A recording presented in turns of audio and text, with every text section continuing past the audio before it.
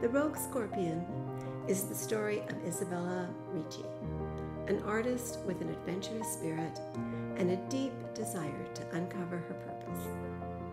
Her resilience is challenged after a traumatic event in Thailand. Later, she finds out her father is unwell and returns home to Winnipeg, but it isn't long before her searching takes her to Vancouver Island.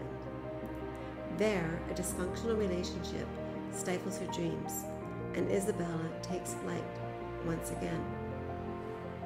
In Panama, Isabella learns to trust her intuition.